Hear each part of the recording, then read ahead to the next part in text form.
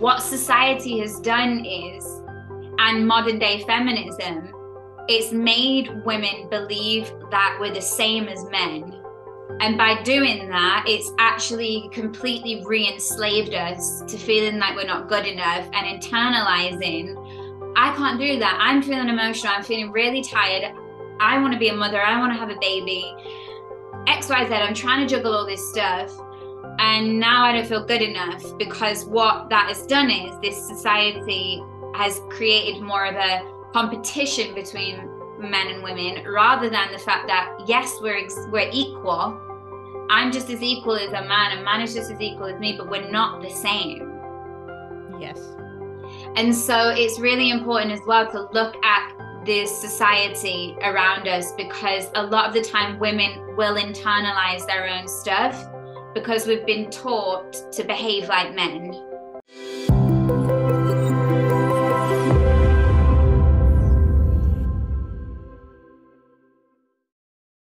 Hey, welcome back to Soul Awakenings with Madiha Sosan podcast. Today we have Grace Prosser. Grace is a spiritual teacher and Mary Magdalene Womb empowerment healer. With a captivating journey spanning over 8 years, she has dedicated herself to refining her profound knowledge, wisdom, and intuitive spiritual gifts, all centered around helping women heal and empower themselves by connecting to the depths of their soul essence and womb. Grace's celestial calling transcends boundaries, reaching out to women from all walks of life.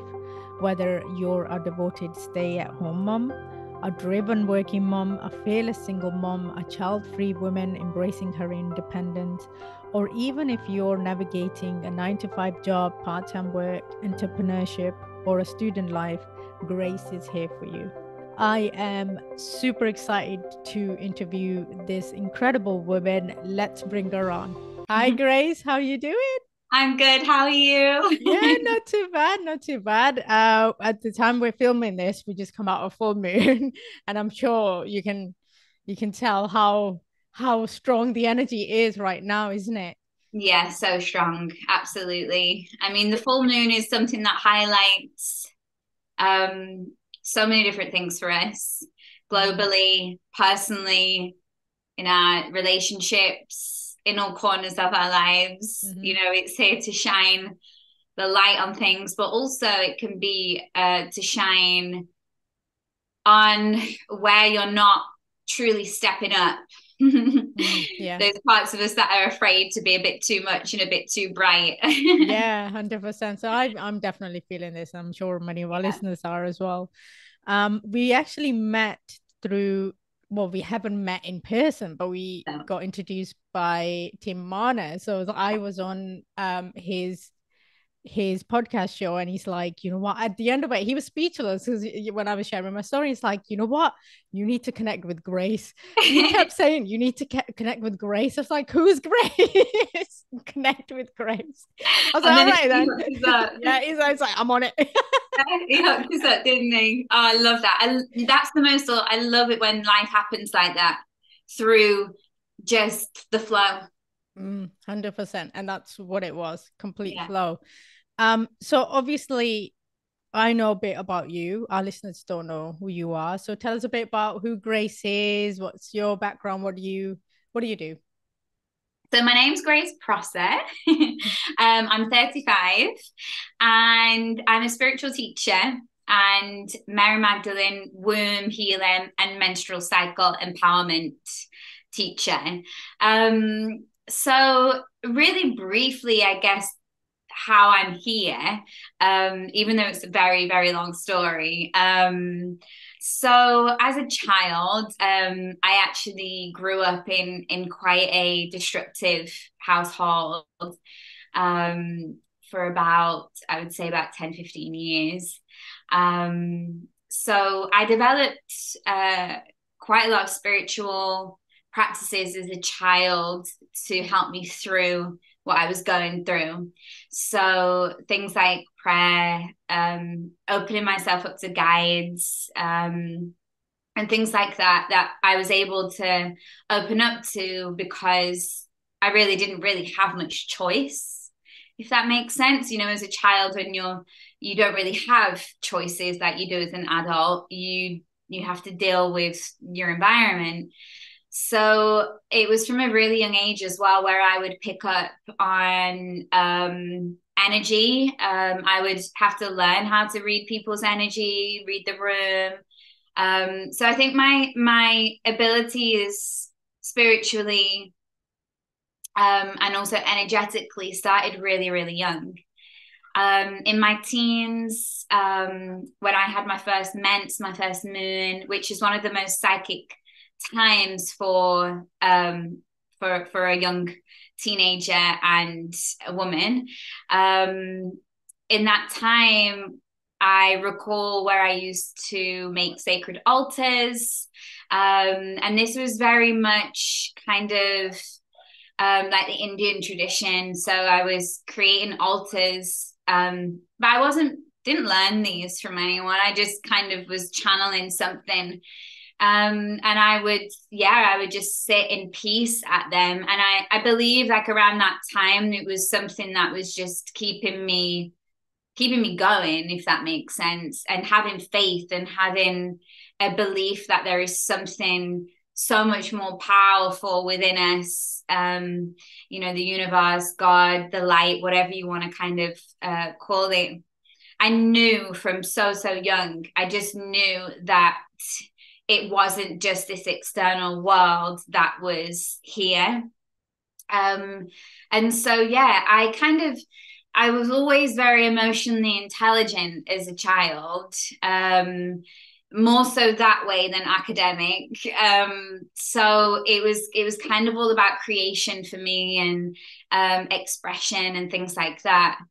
But I guess then life happens, right? You get to a point where you've got to go get a job and figure life out. And that's when I kind of just went straight into the system and got my A levels, got my degree, studied, you know, things like that. And my spiritual kind of connection faded for a long time because it wasn't validated in the world that we live in. It wasn't something that was taken seriously. I couldn't be that version of me because it wouldn't have got me anywhere at that point in my life. And so, yeah, I just kind of ended up on the wheel of life. I actually then ended up working after university in the sex industry for a while. Firstly, I started modeling, and then due to, you know, a bit of blackmail, manipulation through those kind of industries, I ended up on a program called Babe Station, which is an adult chat show. Firstly, I started on the daytime shows, so it was actually more about just communicating with men or women on a really clean, there was no dirty chat, there was no sex chat or anything like that. You were actually not allowed. It was against the law to speak like that on daytime TV. So it actually became more about just creating bonds with these people calling. And actually, a lot of the people that called were very lonely, or they were unable to connect with the world in certain ways through maybe disabilities or social anxiety. So actually, in a sense, there was really good parts of that because these people became almost like my friends, you know. And these men became very supportive, and I would listen to them, and you know, it's almost like counseling in a way, for both of us. And so actually, it wasn't too, you know, destructive being on the daytime shows.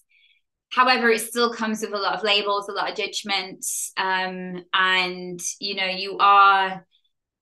you are putting yourself in a position where it's more vulnerable. In the end, purely for financial reasons, I ended up going on the nighttime shows, which was more sex chat, you know, completely different. And so I had training with all different types of things, all different types of like sexual energies. We had to learn. We actually had formal training once a month about how to speak, how to move, how to learn about the psychology of the men that were calling and what they perhaps wanted from the conversation. And so I was quite smart in a sense. I had a plan to get out. It wasn't for me something I wanted to do forever. I wanted to create a business. So I set a goal of earning a certain amount of money. And I stuck to that. And I worked crazy hours. Like sometimes I would even do the morning show. So I would be on from, say, like getting ready at about 5 o'clock. You're on at like 8, 9. And then that goes through till 5 a.m. in the morning. And then I would sometimes do the morning show till like 8, 9 a.m. So it was real hustle culture. It was hustle culture, get your money and do what you've got to do.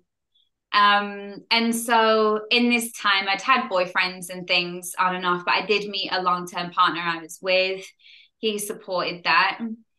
And then I ended up leaving and doing like webcam and things like that just to tick me over with money.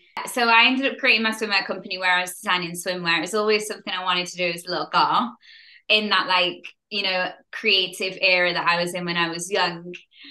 So I made that dream come true and it did go big really fast. I had no kind of background in retail or finance or anything. But I just winged it, to be honest. Like I really did. But I had a really supportive partner at the time. Anyway, I kind of ended up building this life of what I thought was this perfect life, like the money, the car, the house, the boyfriend, the shoes, the bags, the Botox, the holidays, the everything.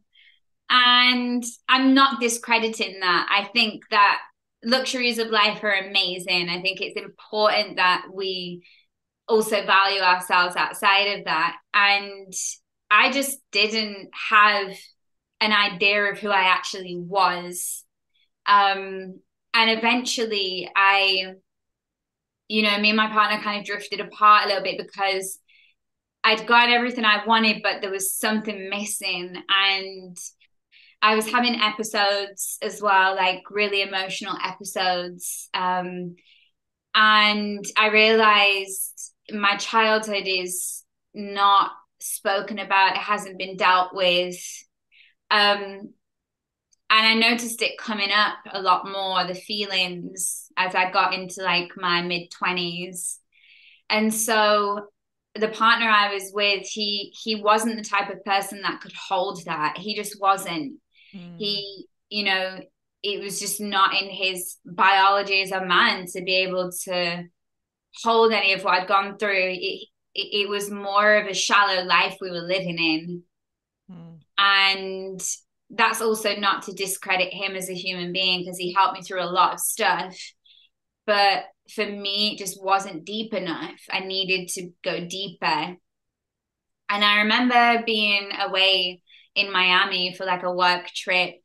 And we were in this like amazing club and these amazing people. And it was just incredible. And I had a drink spill over me and it was this red juice. And I just was so angry, like ridiculously angry that this person had spilled a drink all down my dress. And my friend just tapped me on the shoulder and he just gave me like the biggest reality check. He just brought me straight back down to the depth of who I am. And he was like, look around, is anyone looking at you? And I was like so embarrassed because everyone was just having a good time. No one was looking at what had happened to my dress. And he was just like, we love you. And in that moment, it was kind of like he loved me in my mess. He noticed I was a mess. He just took his time out to just be present with me. And I don't think I'd ever had that before. And so I went to the toilet to like clean my dress up. And I remember looking in the mirror And like that's when it all changed. I was like, this is my life is this isn't it, my life's done how it was. Like I knew it was done. I didn't know how, but I just knew from that moment that things were going to change. And I got home and they started to change. And that's when I started to meditate again. I'd not done it in my adulthood life. And I sat and started to meditate in the bath, and then my three angel guides came through, and then they started to give me techniques of healing this trauma and emotion through out of my body. And they asked me to visit them every day in the bath, basically until they said so. So I did.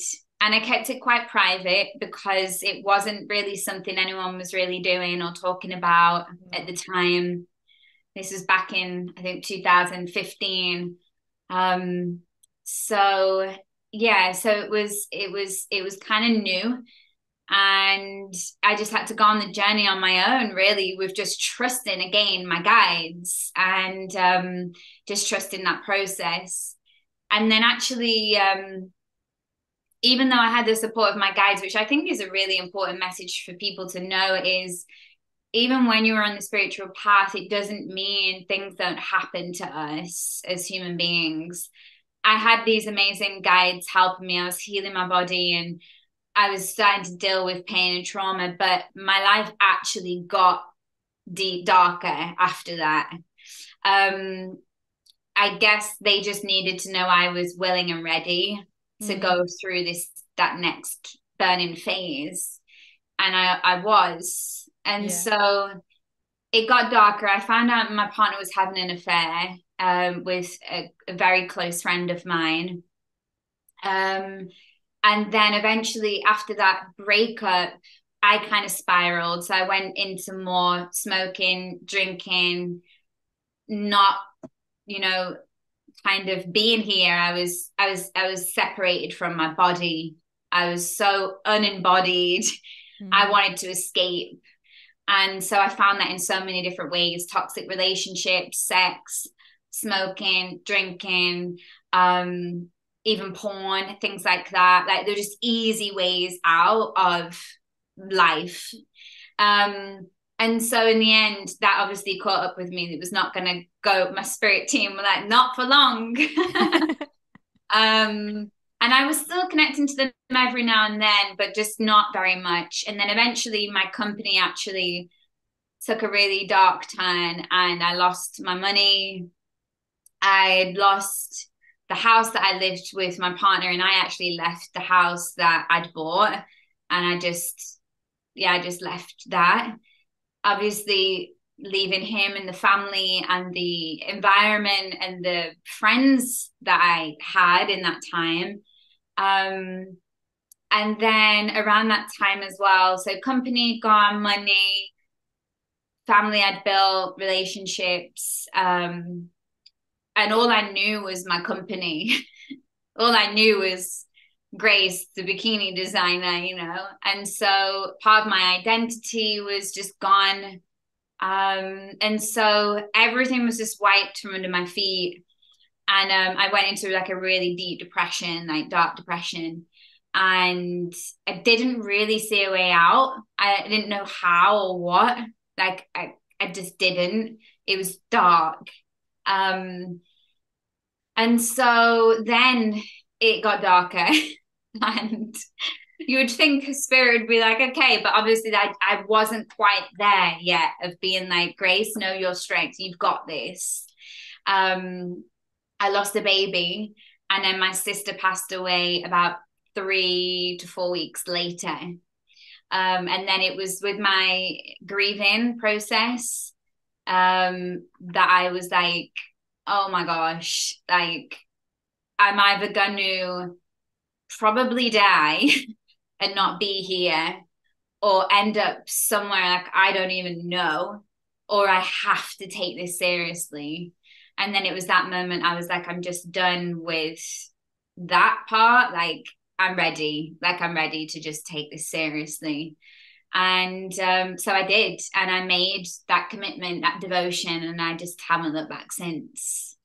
Wow. Wow, that is quite a journey. I've got so many questions to ask you. Yeah. Right, I'll start with um gosh, okay, so I now understand why Tim connected us, because at a point where I sat with myself for 2 years asking myself two questions: how are you feeling? Are you okay? And that's when all of my trauma would come up and for me to purge. And you went through that as well. That period where I didn't tell anybody what I was doing. I thought I was the Mm. only person going through it. I need to purge this out of my body, all this trauma. So, can we talk a bit about that? Because I not many people talk about the release of the trauma and how it's done, and how do you hold space for yourself in that moment?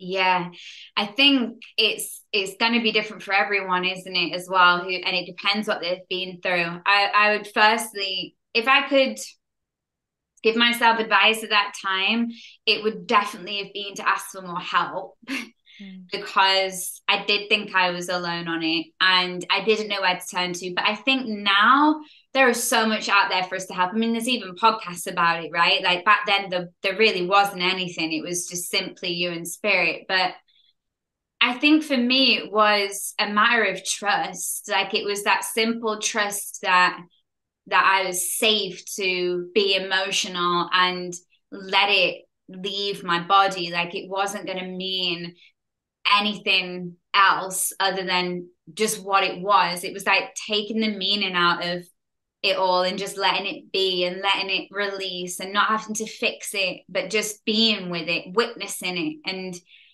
not asking it to even change. It's like sitting down in that version of who you are in that trauma or whatever it is you're releasing and just saying, I got you. You don't need to change for me. You don't need to be anything for me. I'm not going to force you to change or be anything more than what you are. I'm just going to sit and witness you in this. And that way, the energy just is able to release rather than thinking you've got to bend it to release that way or this way or that way or up here or down there. And it's like, witness it, be with it. That's kind of the most loving thing you could ever do, because there are not many people from when we're young to now that just sit and witness. Mm. There's always some kind of, Distraction. plan or strategy. And Mm. so sometimes I think that's the most powerful thing we can do is just be like, I'm just going to witness you and you are safe because I'm, this powerful version of me, this higher version of me, this witnessing energy has got you. Like whether that's you're in a child, whether that's you're in a teenager, whether that's from a adulthood trauma, whatever that part is, they usually want is to be seen, heard, and loved. Mm. And So I think it's really important to point out that, it's like our busy lives, we're constantly, like you said, we're on the go, we're distractions, and you had your ways to cope with stuff that you wanted to brush aside, and I had my coping mechanism. But there comes a point where you kind of hit a wall, you can't move anymore. To It's like I say, it's like when you suffer enough, that's when you're going to change your life. yeah, yeah. And for to witness that you've been through what you've been through, to see Mm-hmm. that, to really sit here and hear you experience that journey of that transformation, expansion and growing pains, and coming out of that, it's like cocoon, like caterpillar going into a cocoon and then becomes a butterfly. It's really beautiful to see. Yeah, it is nice. It's like really unfortunate to some people who don't experience that, and then they leave this planet without even realizing their worth and value. Yeah, it's because of it's the linear process, isn't it, that people are stuck in, and it's scary to sit with yourself and witness Your whatever it wants to be without pain. changing it. Yeah. It's not. It's definitely something that you've got to trust the process. It's something that you've got to know. isn't all rainbows, butterflies, but the other side is really beautiful. Like, and I think when you do, and when you allow yourself to feel, to heal, that is truly where life matters. Like, it's how you know you're actually alive. You know, when I wasn't feeling, when I was suppressing everything, when I was depressed, I didn't feel alive. I felt like there was something missing. I felt like everything around me was alive, but inside me was dead. And so you've got to feel to be able to feel like you're actually alive, because that's the whole point of being human. It's the whole point of being here. And it is difficult. So for anyone listening, I would always suggest, you know, if anyone ever comes to me, I always ask them, what's your spiritual practice look like first? Because you want to firstly learn how to ground and be stable. Because if you are going to dive into trauma healing work or things that may be coming up for you, you want to have a level of stability in your spiritual, soulful, you know, aspect of yourself. If we don't have that, it can be very easy to get then lost in the spirituality world and not be grounded, and that can actually cause more trauma and conflict and confusion.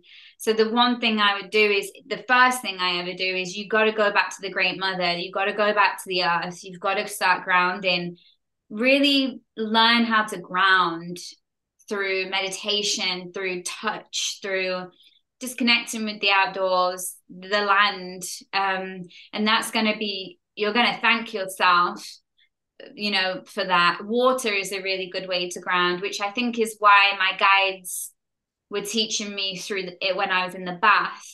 And if you have a busy life, which we all do, and you've got children or a job to get to, what I did is, and what I do now is, I make it my morning practice, because one, it's so important for it to be in the morning, sets us up for our day. Two, you can get up an hour earlier if you really need to.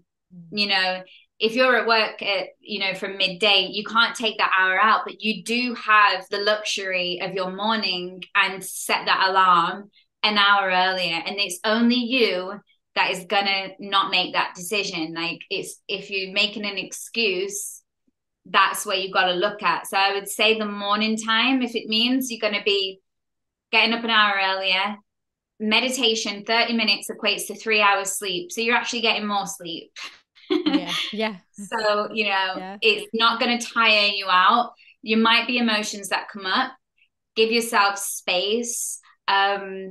And just learn in that kind of way where it's going to fit in your day. Morning or evening is usually best. Yeah, I usually when I deliver these workshops called The Importance of Inner Healing. So we go through the stuff, where did their emotion started off from. Oftentimes it's with our parents, or like when we're younger, right?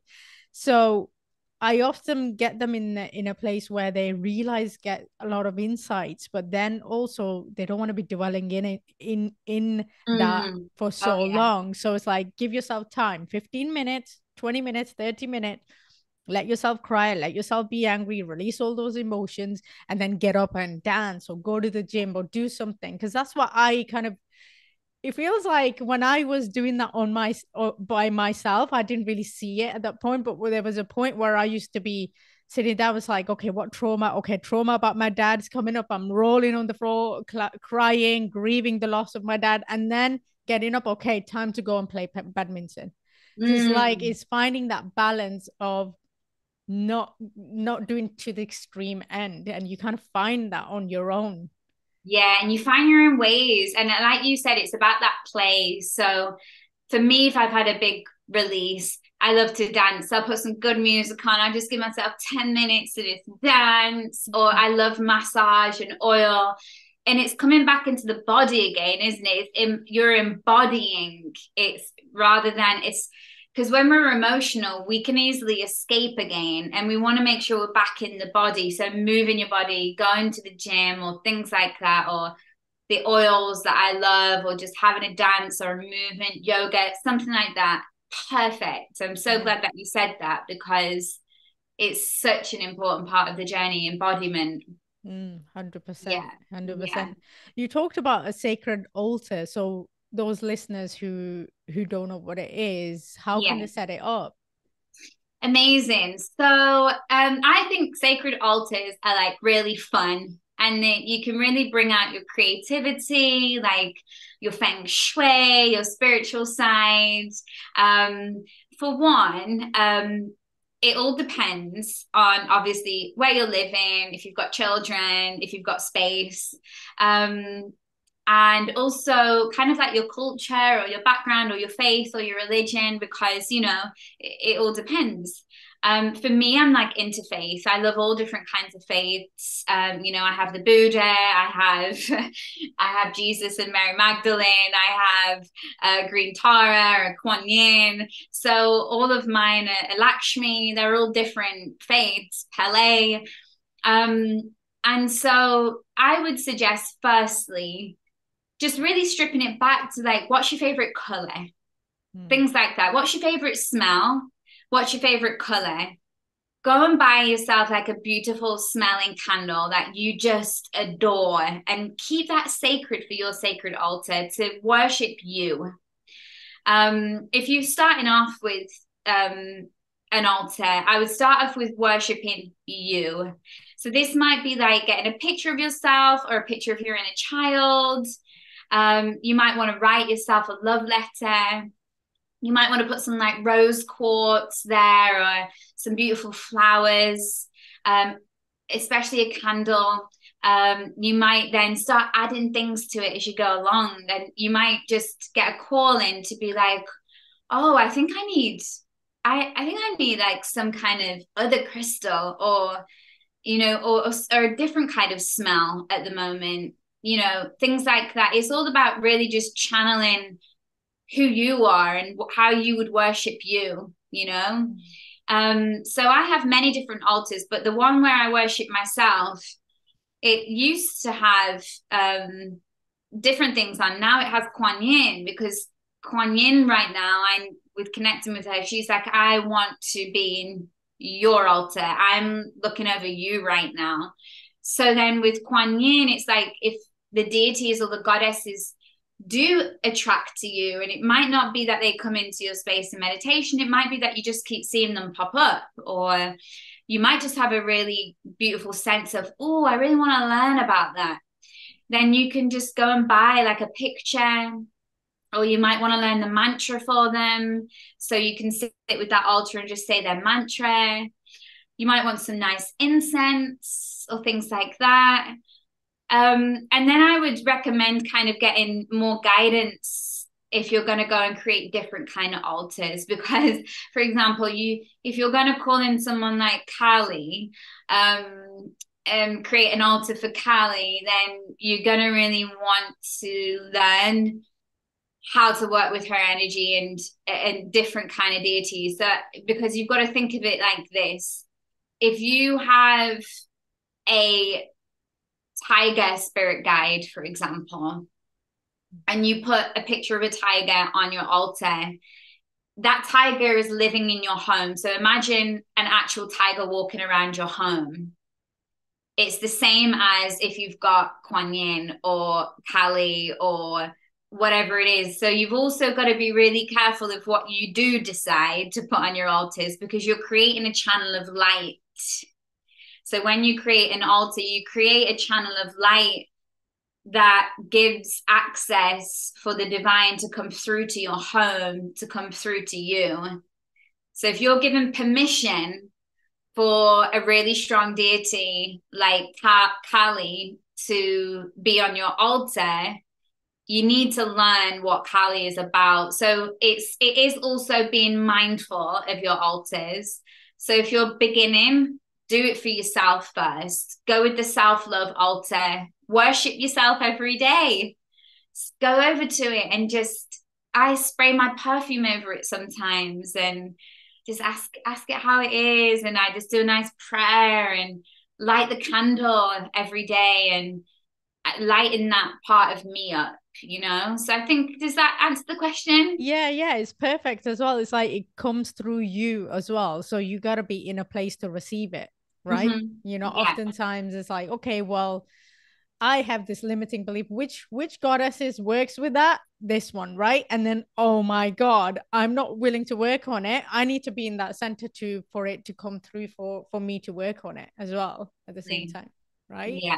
Yeah. That's perfectly explained. I remember when I was going through my awakening, which was 2016.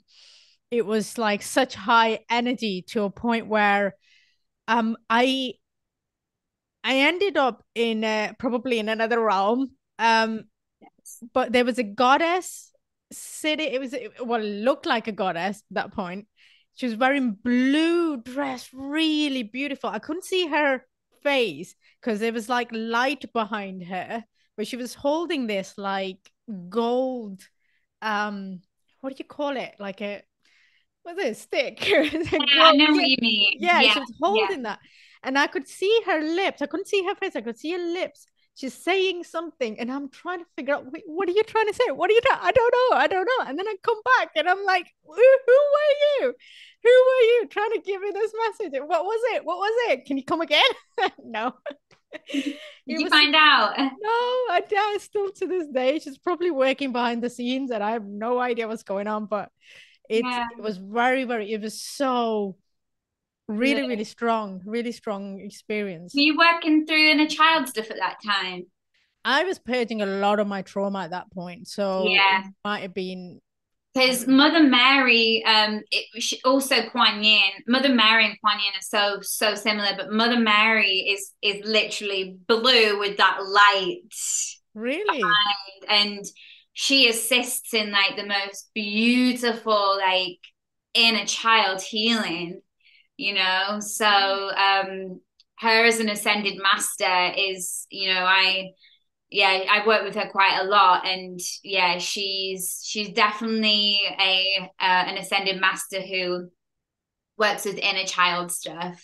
yeah. So it As you might be her. described her, I just kind of saw her, Yeah, so yeah, definitely her. could Then there you go, puzzle potentially solved. be, yeah, yeah. Oh, amazing.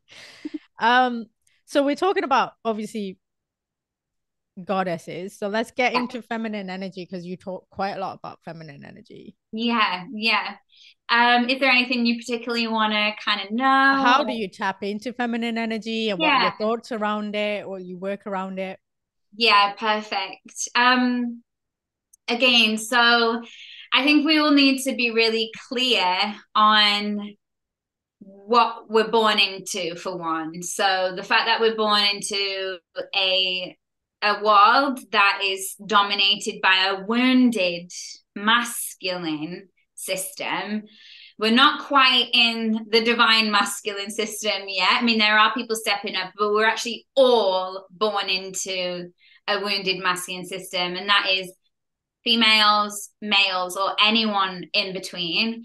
I will put like a thing out there right now to say that when I speak about feminine and masculine energy, it's not gender based. So it's actually an energy that exists within whatever gender you are, whether that's man, woman, anything in between, and at all ages as well.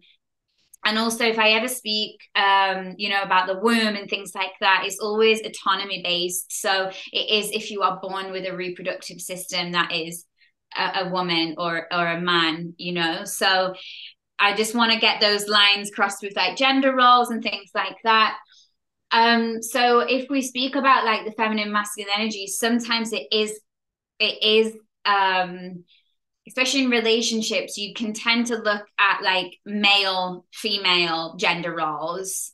But they still do happen in like same sex relationships too, because as I said, it's an energy. So as you know this, I would feel like firstly, it's kind of asking yourself a question of what do you believe the feminine is? So with my clients, we go through a really beautiful process where I just get them to write down the word divine feminine and what are the words that come up for you, So anyone listening now can do it. What are the words that come up for you when you think or feel about divine feminine?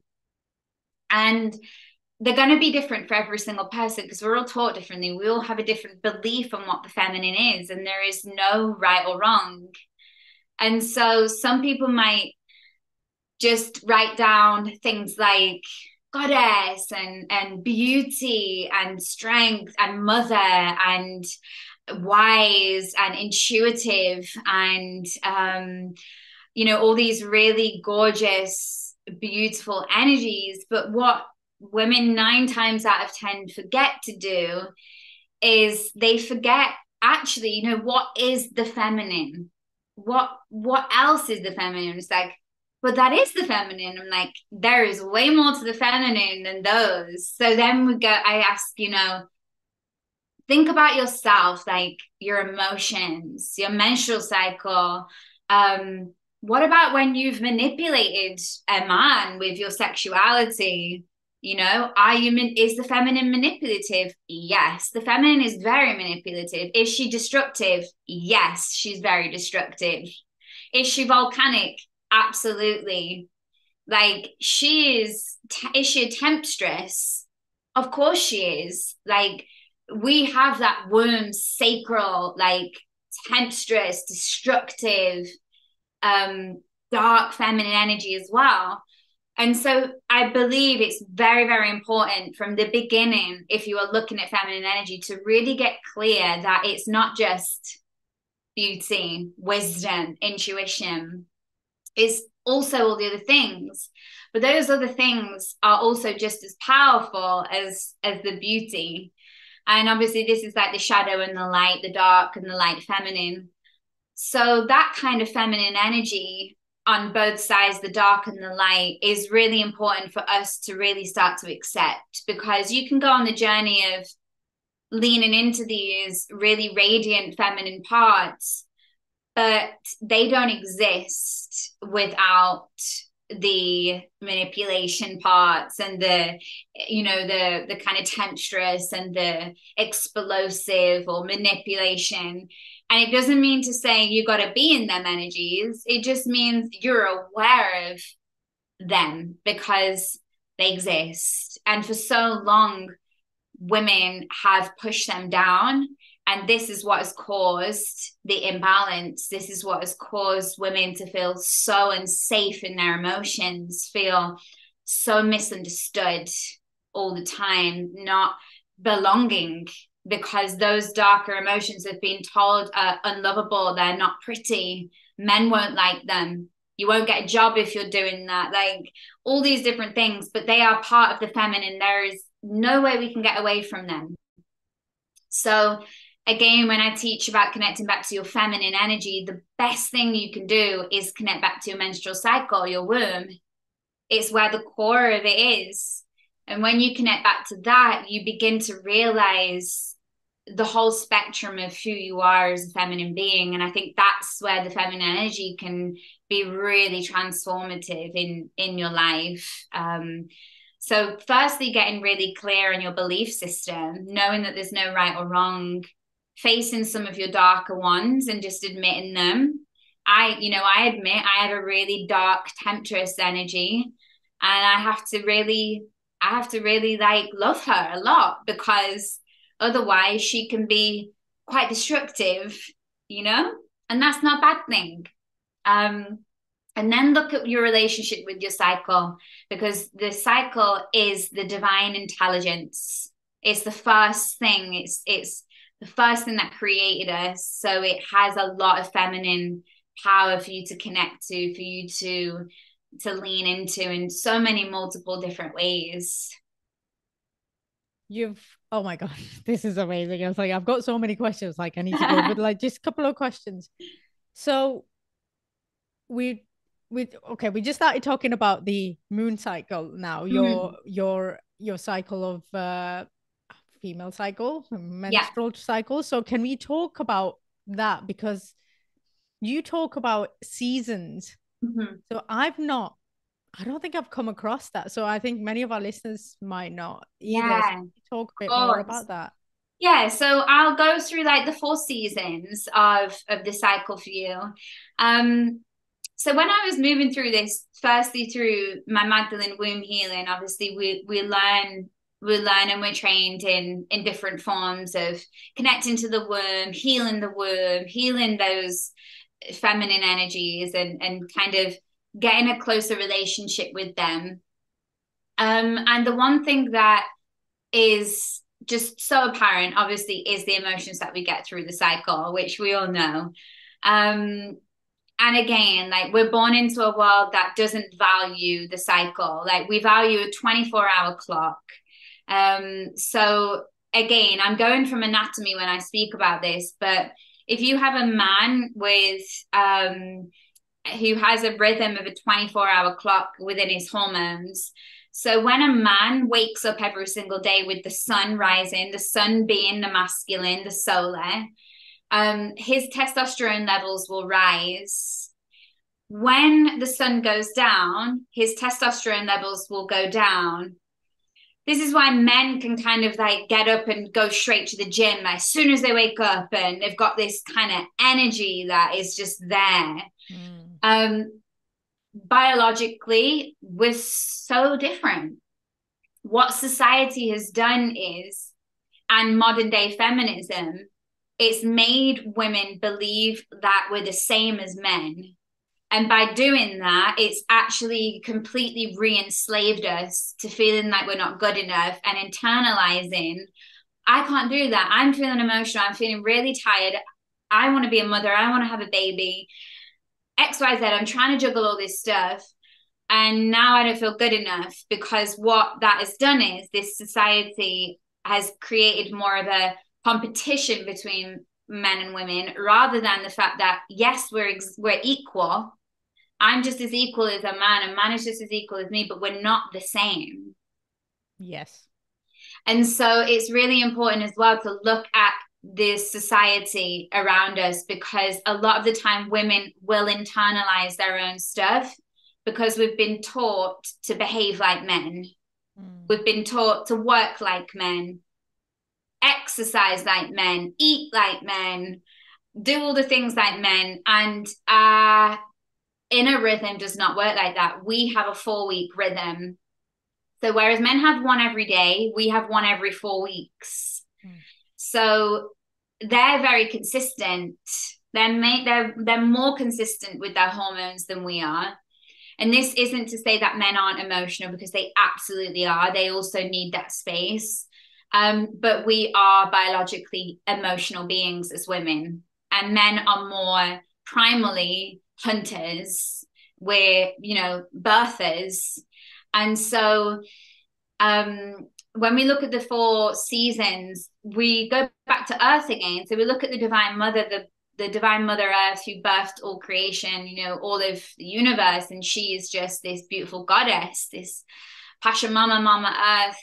And she has the 4 seasons: the winter, the spring, the summer, the autumn. So we're lucky that we get to kind of feel those seasons where we live.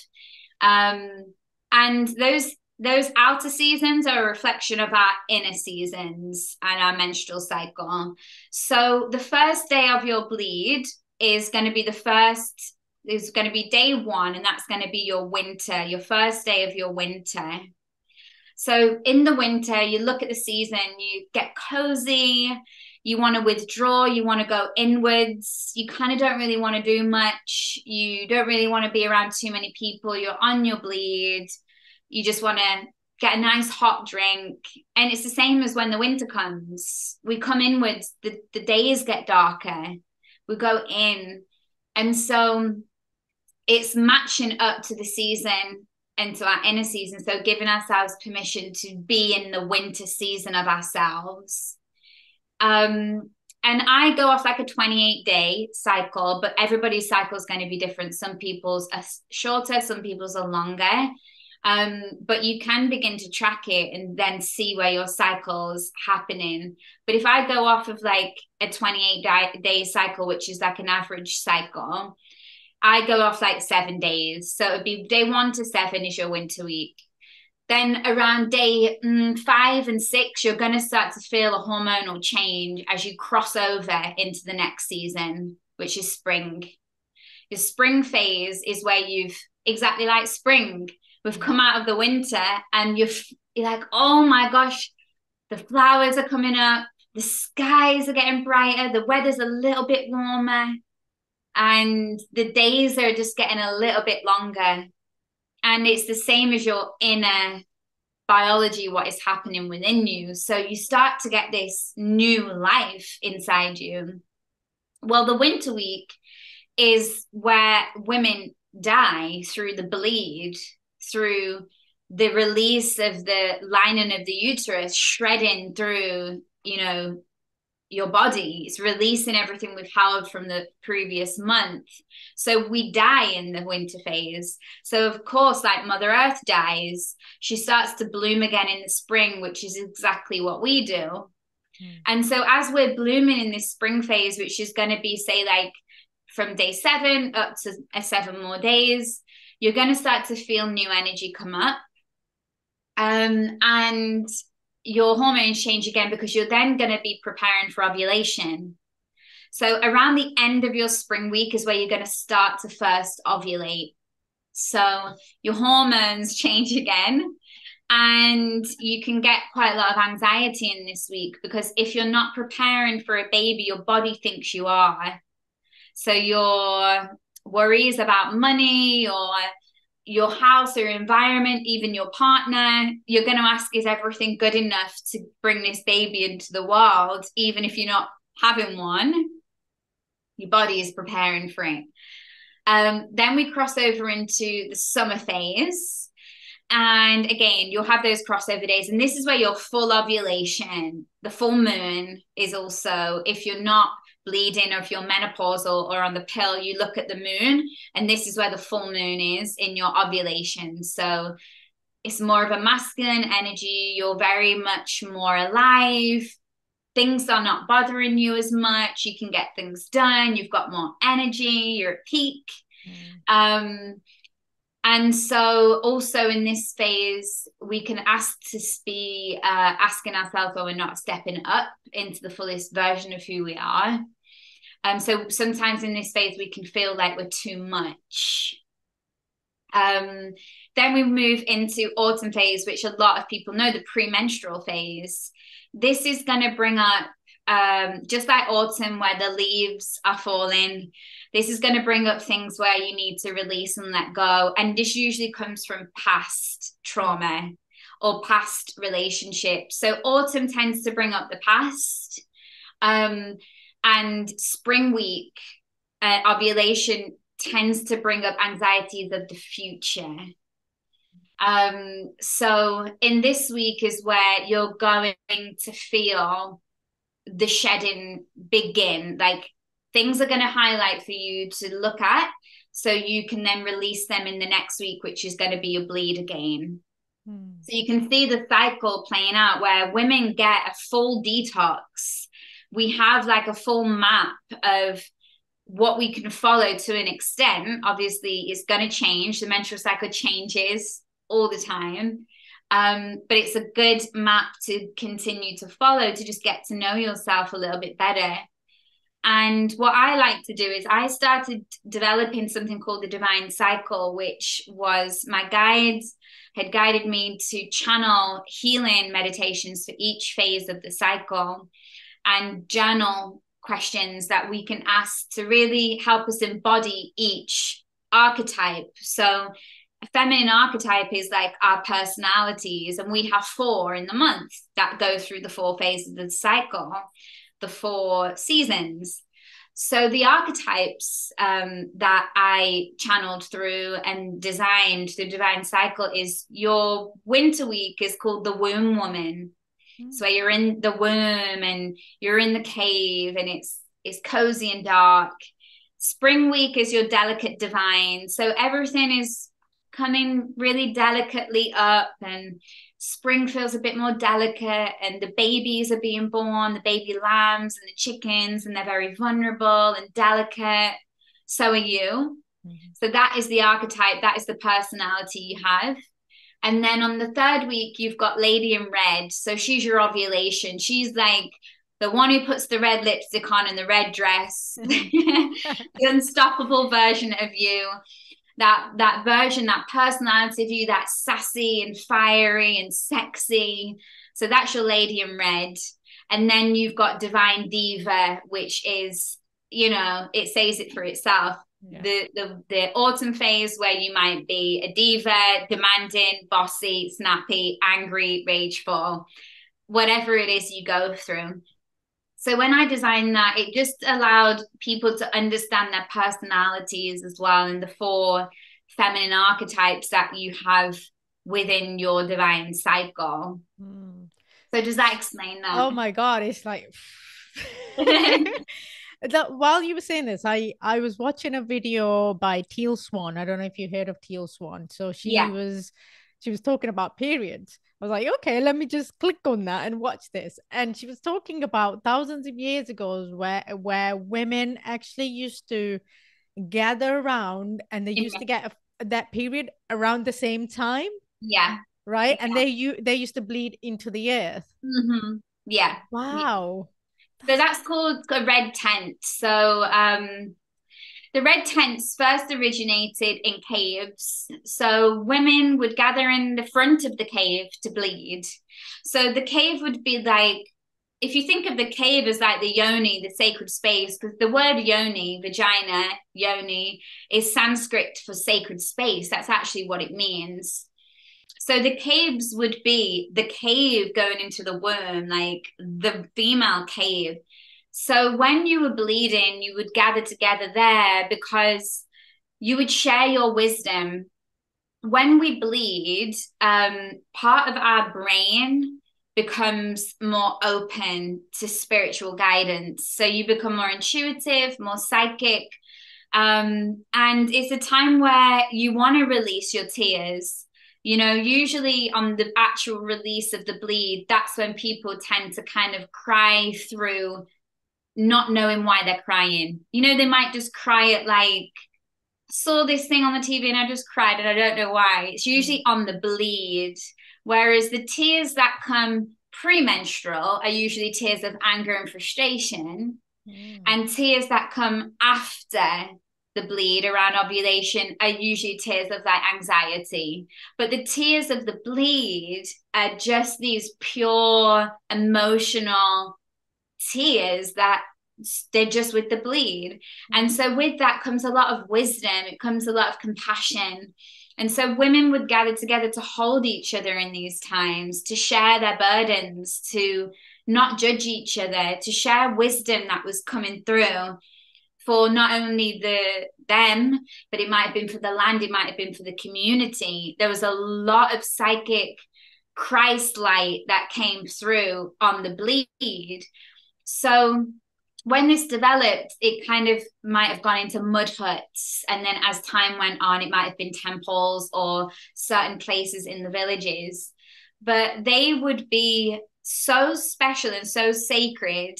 If anyone was ever coming into the village to destroy the village, the first thing that they would burn down was the red tents. Because they knew how powerful these sacred spaces were.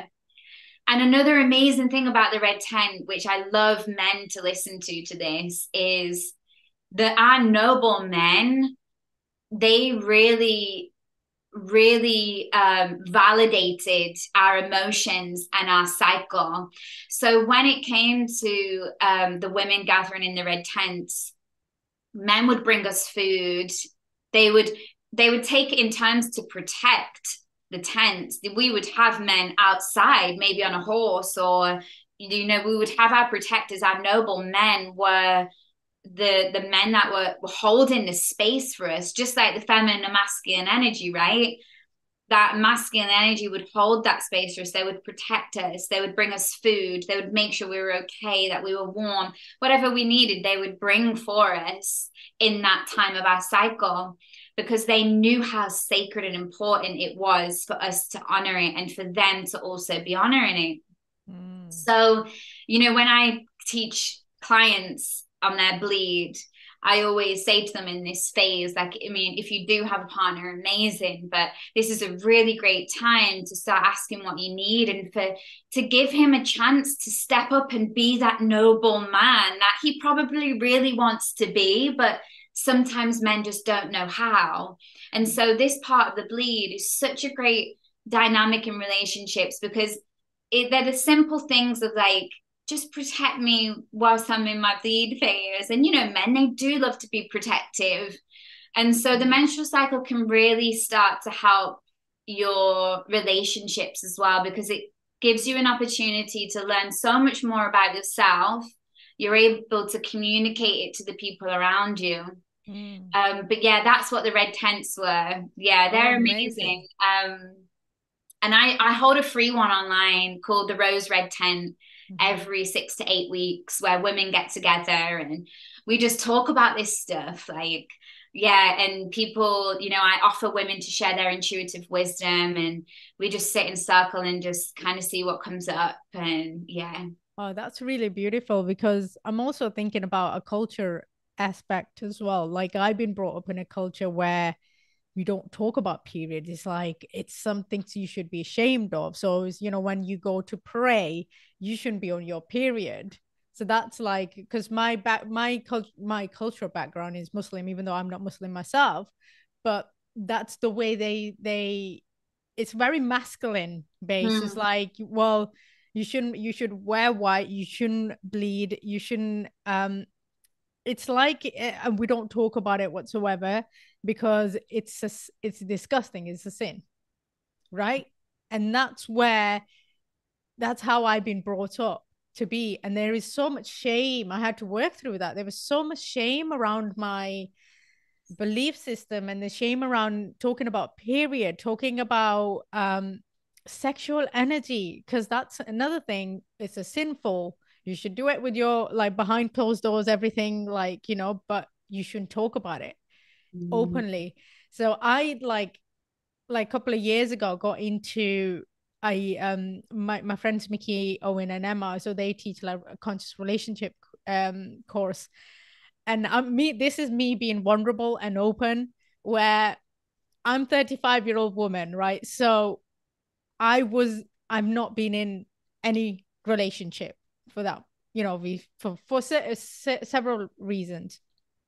And when he was talking about the sexual development, and I was like, okay, well, this is gonna be fun.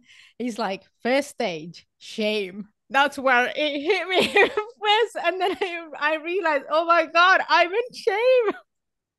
I'm in shame. And then I was like thinking about the culture aspect, the limiting beliefs that I've been brought up around, right? And I'm just working through that, just really embracing feminine, because I was masculine majority of my life. You know, I've been not on the go because I used to I was living in my own hell. So, you know, many people know my story, where I was suffering from crippling anxiety to a point I could not leave the house. So that was my life for 10 years. In that point, I was masculine enough. I used to game, I used to suppress my emotions, and anything feminine was not in my picture at all until I had my spiritual awakening. And that's when everything like started clearing. It was like embracing more of my feminine energy than the masculine. I was completely tomboyish, you know, years ago. Yeah. Yeah, so it's really kind of hit home. Like, I didn't know about this cycles of females. Like, it's just like it makes perfect sense that we should be shredding, we should be detoxing every month, and we should be moving through that, not let our environment dictate the interfere with that. 100%. Thank you so Right. much for sharing that as well. Thank you so Yeah. much, Yeah. because sharing it is part of the healing process as well, isn't it? And just being vulnerable and knowing that there are going to be so many women that literally resonate with everything that you've said. And that's where you've stepped up and listened to your calling, because you are a leader and a light for those other women, especially in your culture, if that is, you know, how it's been for you. And there's going to be so many women that feel the same. So to just hear somebody being able to be strong enough to just look at it in a different way and be like, actually, I was carrying shame around that, is so important for us. And I think the shame healing, there's, when you start menstrual cycle like healing and womb healing, because menstrual cycle syncing is great, but that's very logical and structured. There is so much more to the menstrual cycle healing and empowerment. And I think when you really begin to journey into that and through that, like you said, through the bleed rather than against the current of the natural rhythm of the feminine, but actually allowing yourself to flow with the blood, you know, allowing it to flow out of you, just giving yourself permission to, instead of trying to stop it. It's kind of like your shame does come up, because of course this is where we hold the shame, because this is where it's been suppressed for like 2,000-3,000 years. And as you said before, in your culture, which I know to be true, like through the teachings of Mary Magdalene and the Roman Empire and things like that, the female reproductive system is so powerful. It kind of goes against the order of some of the masculine principles of society. So it starts to make you see from new eyes of, oh wow, I can actually really hold more compassion for women. Also, men who are born into this world, it's not their fault either, because they've known no difference but to avoid the period and to think it's disgusting. You know, we've done it. They don't even have one. So they're going off what they've been taught and told. Whereas a lot of the time we are blaming men, but actually it's nobody's fault. It's just the society around us, the environments we've been taught to be in. And so the more that I think women start stepping down into their womb, into their bleed, into their feminine energy, the more it's going to help men step up. And it's going to create a better balance between that feminine and masculine, not just on an energetic level, but on a physical, global level as well, you know. And it might be a big responsibility for a woman, because everything comes from us. That's a massive responsibility for us. And some people might say that sucks. Why don't men have periods? Why don't they have to give birth? But see it as the most beautiful gift you've ever been given. If you can start taking responsibility for that, men will start to honor it. But until we start to honor and take responsibility for it, they're not gonna. 100%. They're not gonna. So it is our responsibility to step down into those, you know, lower regions, rather than being up here in the masculine all the time. It's coming down and being with these really feminine, raw parts of ourselves, and learning to heal and evolve through them, so we can teach the next generations, we can teach our partners, they can then teach other people, and the ripple effect is amazing through that, you know. But it's not a man's job to do that for us. No, we got to do it ourselves. Yeah. So what are your thoughts on PCOS? So I've had that as well. It's quite interesting, because I've used to have my period like 6 months, 3 months, 4 months. It was all over the place until I again had my spiritual awakening. Now it's every month. Like you're working through the trauma, getting it out of my system and everything. So it's one of the, obviously anyone who's going through anything like that always seek medical advice as well, you know, like absolutely. But yeah, it's one of the symptoms of the womb, stress and trauma. You know, like the womb is the first place to react to stress. Our central nervous system, the vagus nerve, starts at our cervix, wraps around the vital organs of our body and to the throat. And so when it comes to stress and things like that, and trauma that creates stress, the first place to impact it has impact on is the womb, the uterus, the womb being everything, the uterus, the fallopian tubes, the vaginal canal, the lining of the uterus and the vaginal canal. The cervix is a really, really important space as well because it holds a lot there. And so, yeah, it's one of the symptoms of just this buildup of emotion, stagnant emotion, stress, perhaps things we've just not dealt with because it has to go somewhere. And the womb is a hollow space.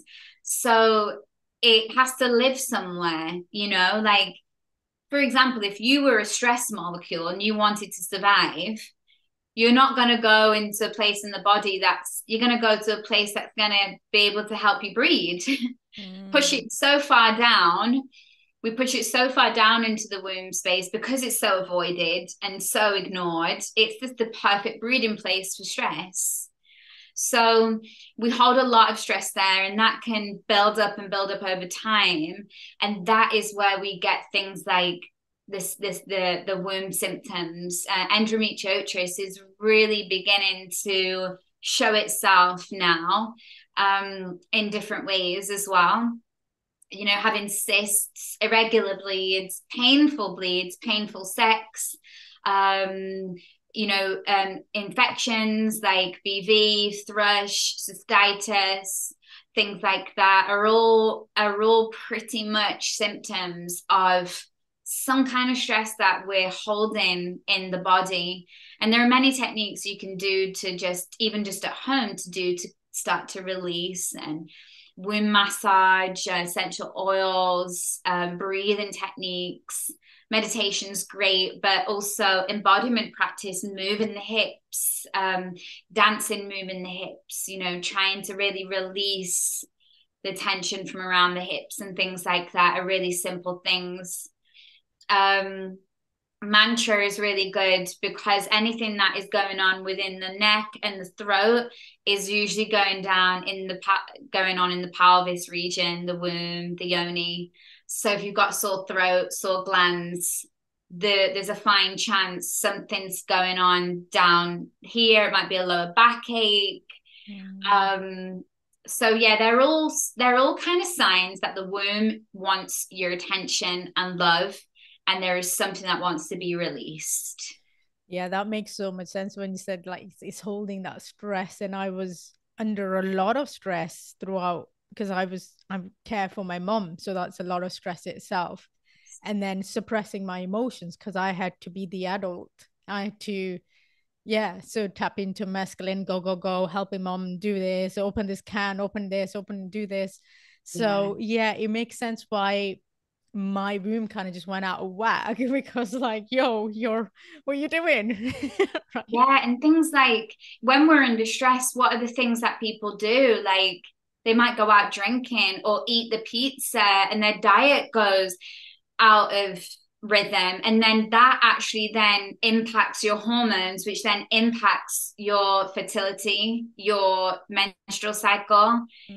So it's not only just the cause of the stress, it's what you're doing with the stress. It's how you're reacting to the stress. It's how you're managing the stress. And we're brought up in this society that says avoid it, go out drinking, maybe go have a cigarette or a vape.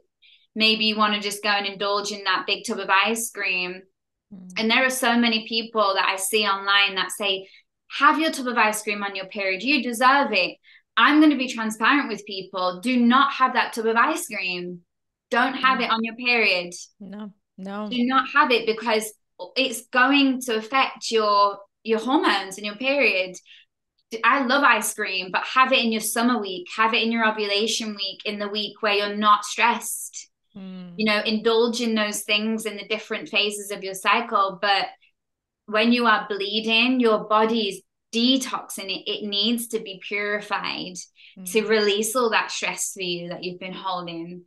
Sorry, go on. That's it. Yeah. So what sort of food would you recommend when you're on your bleed? What sort of things?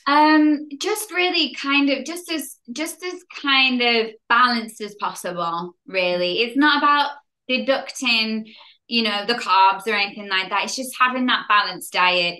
With every single meal, you want to be looking at a carb, a protein, and a healthy fat. And as long as you've got all three, that's a pretty healthy balance to have. If you don't want to keep cutting your carbs out because it's going to give you a hormone imbalance, might affect your emotions and your stress levels. So you just want a really nice, easy, balanced kind of diet. I mean, I'm not a nutritionist, so there is not so much I can say on that level of things. However, currently in my divine cycle, I have been introduced to a nutritionist and I'm working with them to try and get something in order to give like a nice food plan for people. Oh, But amazing. just keeping it balanced, hydration, your 3 meals a day, your breakfast, your lunch, your dinner, a fat, a carb, and a protein, and you'll be good. But you'll know when you get them cravings. You'll know There's when you like get them. there's like oh, you just had a thought like with meat, because are you taking on energy of another animal on hormones kind of thing, do you think? Um, this is like I guess this is like a really vast thing, and it guess it depends on your personal preference of food, doesn't it? There is theories that we take on emotions from animals, but then if we look at trees, plants, fruits, they're all living energy beings. So, like if you're not going to look after a plant, it's going to die, and if that plant has got the apples on it, that you eat, I think everything has energy, and I think it's just the way you look at it. And again, it's just being in balance and looking at what meat you're eating. So I eat meat, mainly kind of chicken. But if I eat chicken, it's corn fed and free range.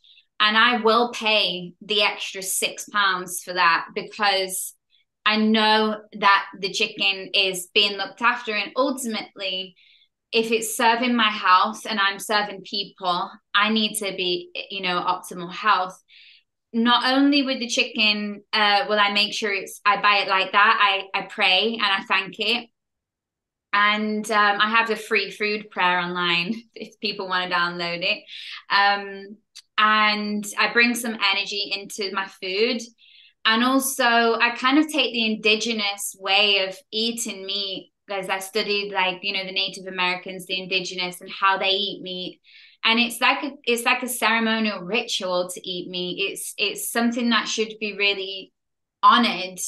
So getting into the habit of just prayer and gratitude before you're eating the meat or whilst you're cutting the meat, be present with it.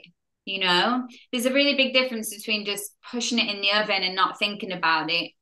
Being present with that animal that is here to serve you, which is serving your children, your community, the people around you. And I always buy a full chicken as well. So every part of the animal is being used. So whatever's leftovers, I give to my cat. And I know, like, I feel like I've really honored that animal.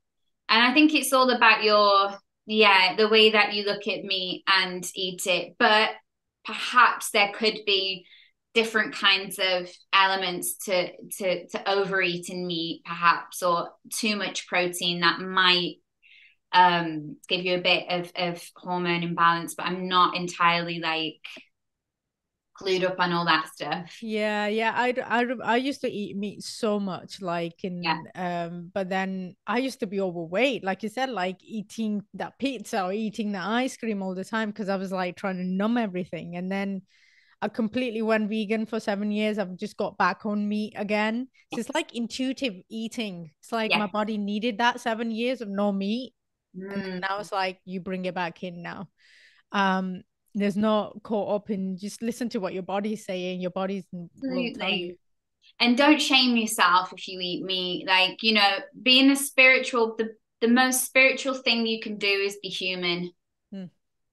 You know, it's not about going so far out of your body to an enlightenment part that you're not on earth anymore. And Yeah. that most certainly doesn't make you a better person. Yeah. You know, the most spiritual thing you can do is be human. Yeah. And it's just being mindful, isn't it? It's just really just taking those moments to be grateful for this food in front of us, or, you know, for this whatever it is you're eating. Yeah, Yeah. I often give Reiki Yeah. to my food, so That's it's so really great. So good. do I. I'm like sat in the restaurant. I'm like, I'm People looking at you, what you looking. doing? This is magic.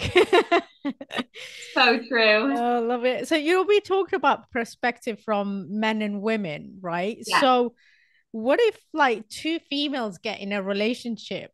We know Hmm. how it worked with male and females. How do they help Yeah. each other during the cycle? This is a really interesting question because I have a couple of clients who are in same sex relationships. So I've actually asked this question. I was like, can I ask you some questions? Because I would love to know.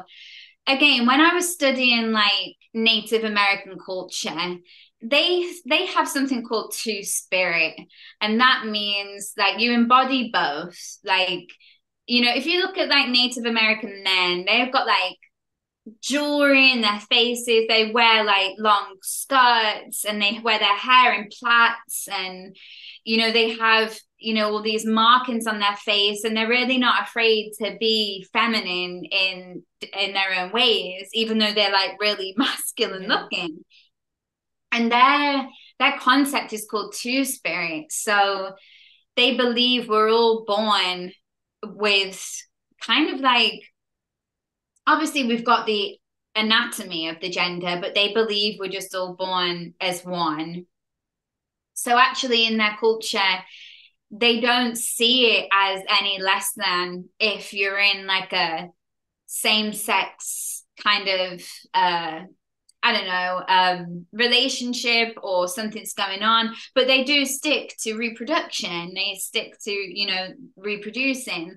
Um, so for one, I think like it's really coming back to the energetics, really. And again, social structure that has created this imbalance. But when I was speaking to my client, I asked her, like, how does it work? And she says, there's always one of us who is more masculine or feminine Mm. energetically. Mm-hmm. And it doesn't mean all the time, because I think even in any relationship, I mean, I'm a leader, I own a business. Of course, that I've got a strong masculine energy when I need to have it.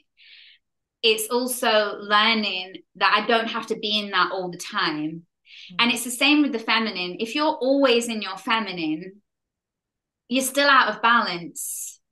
You've got to step into your masculine at times. It's not about always being in your feminine energy. At the moment, we're going through a radical change on earth where we're coming back into relationship with the feminine because it's been gone for so long. But it doesn't mean to neglect and disrespect your inner masculine and be like, I don't ever need to be in my masculine again. Well, if you did that, you wouldn't get anything done, and you're probably going to get hurt. Well, you Because create you're, a healthy masculine inside of yes, you. you've got to have both. So yeah, she did say I'm more feminine in my relationship, and usually I tend to choose women who are more like the doers and the action takers and the leaders, and yeah. Yeah. Oh, so it does work. Yeah, so It's that's kind of what she said. So it was really interesting, but I would like to learn more about that because I think it's very important. But I think if you actually just strip it down to the energetics, it doesn't really matter what body you're in because you've still got the energy, the two spirit. You know, it's going yeah, to play out. It's going to play out with your pets. It's going to play out with your colleagues. It's going to play out with your parents, your yeah. children. You know, it plays out in every relationship we have. Yeah, I think it's like in a healthy relationship as well that works, like balances it out. Otherwise, if it's unhealthy masculine, unhealthy feminine, then it's like trauma bond right there. Right there. I know exactly. And like personally, I would always be more of the person that wanted control. And I found it very difficult to be in my feminine without being in control, like an over controlling feminine. So it wasn't so much I was in my masculine more, I was actually in my wounded feminine of control. And I wasn't in a healthy feminine. But a lot of the men that I will tend to choose are more on that masculine side, because protection, it depends on your morals and values, but like that protection and that leadership and that security and safety is so important for me personally. So I think we do also choose partners based on, you know, that kind of thing. But it doesn't ever mean I can't be the strong one for us if he's having an emotional meltdown. Like men have meltdowns too, like they have emotions too. Doesn't mean they're not masculine. You know, it's just really seeing it all from the perspective of who we are and who they are, being one, really. But personally, I do like a man who's more in that masculine energy, who can give me guidance and lead me into a better version of myself. And then likewise really respect my intuition, because it's a massive part of who I am. So yeah, it's having that balance. I am seeing a lot of masculines going through their healing journey as well. Like there's a lot of men's circles nowadays. It's like they are able to express their emotions, whereas for years they haven't, you know. So which is, we're moving forward in the right direction. We are, and I think it's because we're expressing ours, because when we express ours and we level up as women, they have to meet us. And the only way to meet us at where we're at is for them to go through the same thing. So if we're not meeting ourselves at those depths, we're certainly not going to meet a man who is going to meet himself at those depths. And we want that alignment, don't we? We want someone to at least be aware of the way that things kind of play out. And you know, not saying that anyone's perfect, because we're never going to be perfect, but just that nice open-mindedness is a good alignment to have. Yeah, beautifully put. I've actually got one more question. I've actually also got rapid fire questions for you. Okay. But what are your thoughts on birth control? Now that's a topic where it's 50-50 in the world right now, isn't it? I think if you was to look at if you go and do your own research on birth control, anyone listening, be prepared to read things that are going to trigger you, that are going to make you feel perhaps like you want to be off of it. And also it for me, and looking at other women, it brings a lot of shame up, because birth control disconnects you completely from ovulating. The one thing as a woman that you're gifted with, this one beautiful gift that we're given, this gold. And when you're on the pill for so long, I see it. So many women don't want to face it because they know that they made that choice to take it. So firstly, it's, please, if you're looking into it, don't shame yourself. You were taught to go on it from when you were 15 years old. It's not your fault. But really do the research, because, you know, it's, for me, I think there's so many better methods of, you know, contraception. And not only that, the pill really does disconnect you from your feminine energy, from your emotions. It might be putting a plaster on your trauma right now and your emotions right now, but long time effects of taking something like the pill is going to have more impact on your health and your mental health than actually being like, I'm going to go through these next 6 months and wean myself off of this tablet. Go for medical advice, but also maybe look at holistic advice, or someone like me who does the cycle work and the womb work to be able to guide you through it.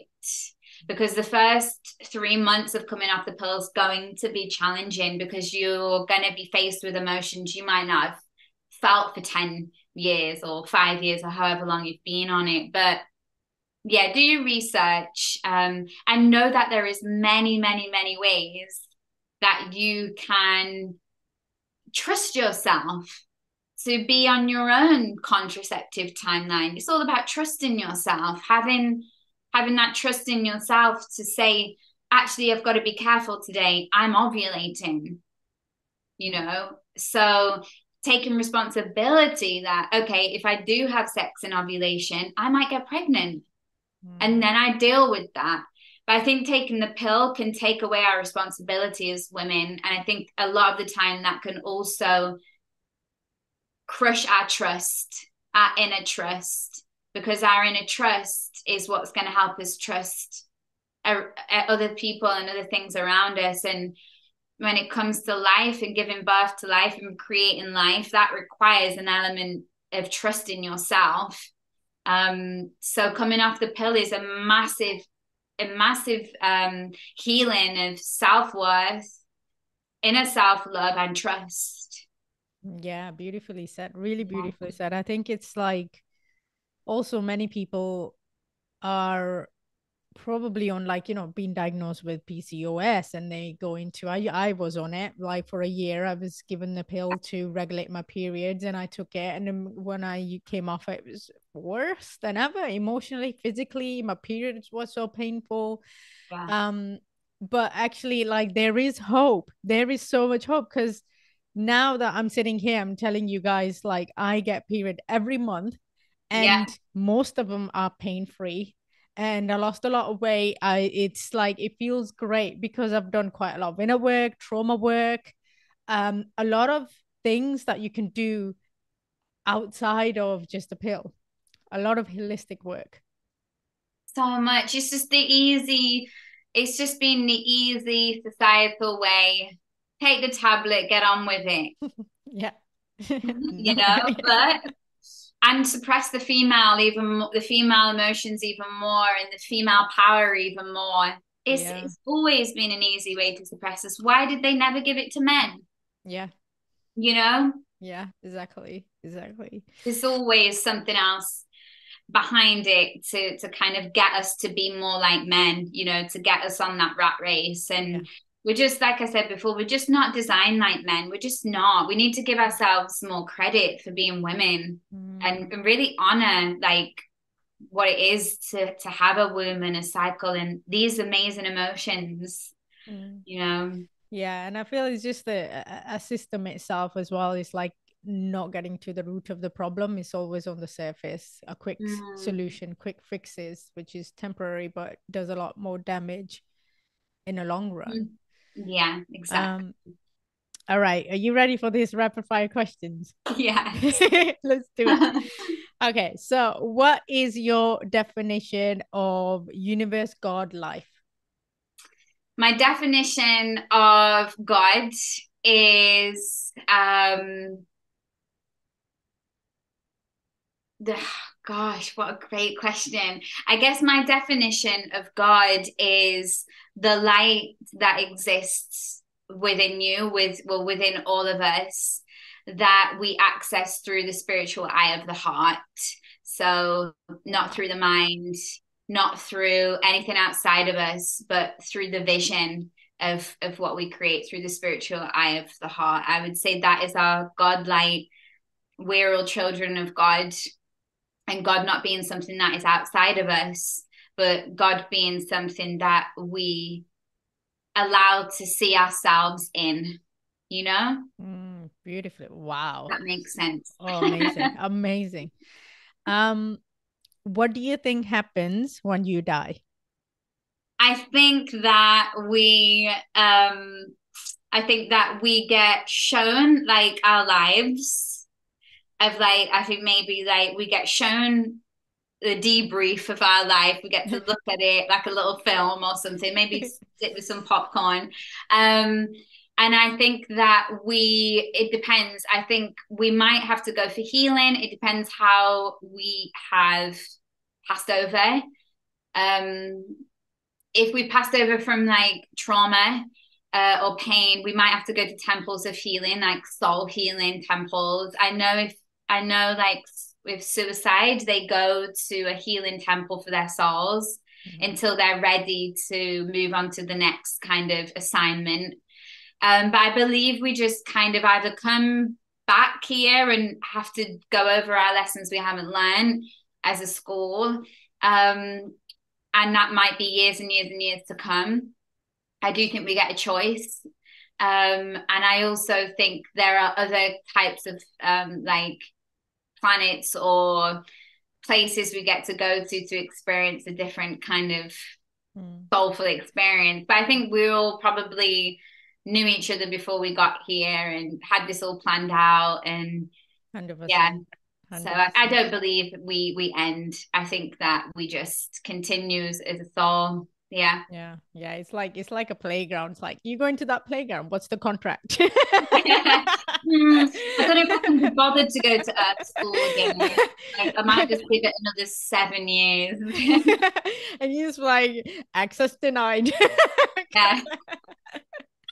Yeah, exactly. Okay, so how do you define religion and spirituality? This is so funny because on my new website, one of the quotes that I use is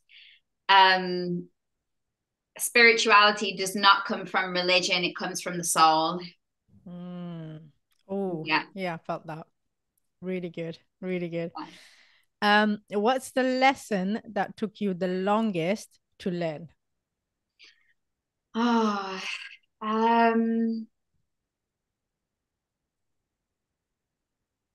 wow. I don't know if any of my lessons have been fully learned yet.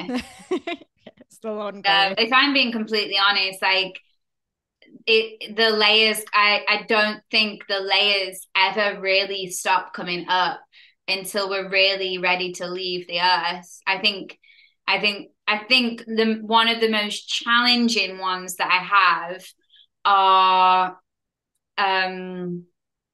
self-worth. I think is a big one. Knowing that I'm worthy of love, being loved in all of who I am, and even in the parts of me that I think are really ugly, to be loved. And I think that comes with a lifetime of different relationships and experiences. I think one of the lessons I think I've done really well at, which I may have ticked off a little bit, is communication, like learning how to communicate well. And that has come with literally having to like learn a new language. Wow. And setting boundaries. I think that is another really great lesson. And I was learning them. And the one thing that helped me cement them was the divine cycle. It was my menstrual cycle and womb healing. Took me to the other level of that game. Ding, ding, ding. You have passed. Next level. I love it. Do you believe that people with horrible beginnings end up creating the best futures? Oh, I think that people with I think we chose to come here to experience things as a child, because it's very different to having the freedom of choice as an adult. And I think this is really complex. I think everybody deserves, regardless of their childhood or hard beginning, I think everyone deserves the same amount of love and respect and honor and worthiness in this life. But I do believe that perhaps some of us who have experienced things in our childhood are given opportunities to like lead and to heal in that area, to be able to teach others. Because I teach the way that I teach. I can teach all the great stuff from the mistakes I made, but from my childhood that was taken out of my hands. It's kind of like there's where my most deep spiritual kind of teachings come from. So, and I think it depends what you're willing to sacrifice and if you're willing to really like step 2 feet in. Um, so yeah, I think everybody deserves the same equal amount of love. I've got beautiful friends who are so powerful and such powerful leaders in their work, and their childhoods have had their ups and downs, but I just think it can be just as difficult for them because sometimes they don't have something to pinpoint their trauma on. And I think that could be quite challenging for people. Whereas I kind of know with my childhood, like a lot of where it's come from. So I think I'm actually kind of gifted and lucky in that sense. Yeah. Beautiful. I'm fully in present moment when. I'm fully in the present moment when I'm out in nature. Oh yeah. That's yeah. Best answer ever. It's the best. It's just even when I'm not in nature, but I'm meditating with nature. Yeah. That's presence. Like when I remember just the fact that the leaves don't really do much, but they just receive the light from the sun. And then that tree produces oxygen for me to breathe. Yeah. It's like, look at the work that's going on there. That's presence, yeah. Yeah. I love it. Yeah. I love it. Do you believe that there is an end to healing? No, I don't believe that there's an end to it. No, I think healing isn't an object or a thing. I think it's just a being. It's just part of the way that we just be in life. It's part of the journey, but I think we can get trapped in that there's an end. There is no destination. The arrival point is just right now. Is be okay is like be okay detached in a way where, well, it's gonna be like this, just acceptance.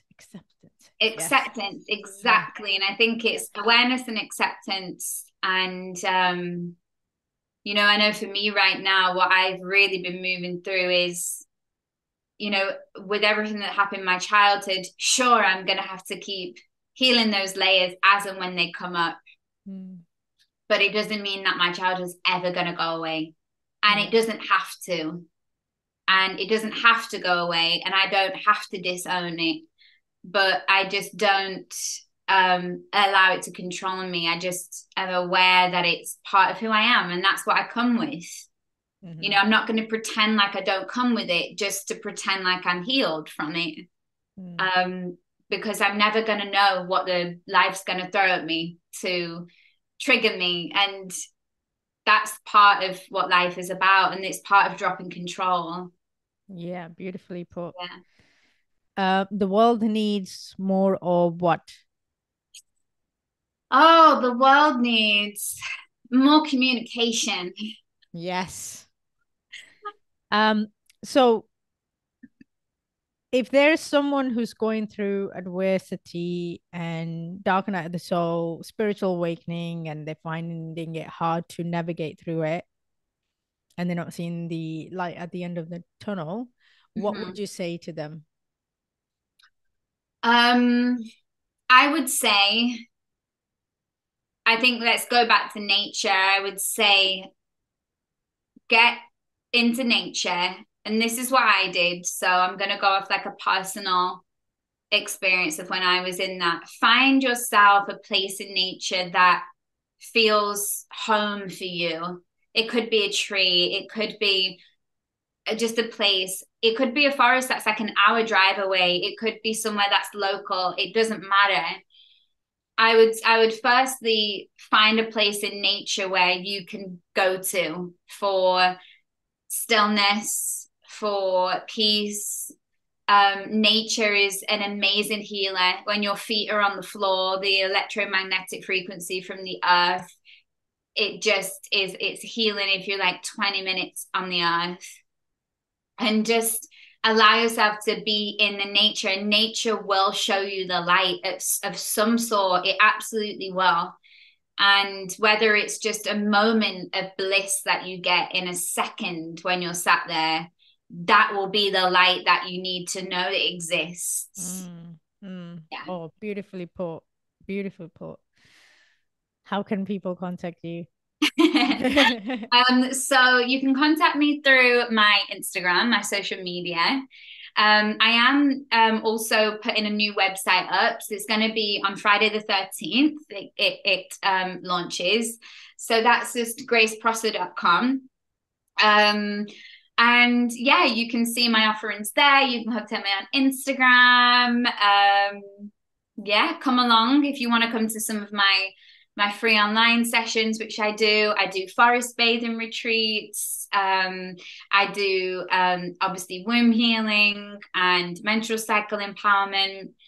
I have a retreat coming up in Glastonbury in December, more about the divine feminine and things like that. So lots going on, lots of like online spiritual and also womb courses you can kind of dive into on your own in your own time. Amazing. So yeah, there's lots of ways you can kind of connect and yeah, and kind of feel into my work. Oh, amazing. Oh, thank you, Grace. It's just been absolute pleasure interviewing you. So much insight, so many nuggets to take away from this episode. I'm sure so many of our listeners will take it away. And I have personally, I've just probably had my whole life plan. It's like, oh, okay, connecting the dots, right? Yeah, it happens, doesn't it? It happens. Yeah. So thank you. Well, thank you so much for having me. Thank you. I'm glad we connected. Yeah. We're going to be friends now. Good. Thank you for listening to this episode. I would absolutely love to know what your biggest takeaway from this conversation has been. You can share your thoughts on my Facebook or Instagram, Madiha Sosan. If you would like to listen to this episode, I am on Spotify, Apple Podcasts, Google Podcasts, and many, many more. Just search Soul Awakenings with Madiha Sosan. If you enjoyed this episode, then please do rate and share this with your family and friends, as that will help me out a lot. Thank you so much once again, and I will see you in the next episode.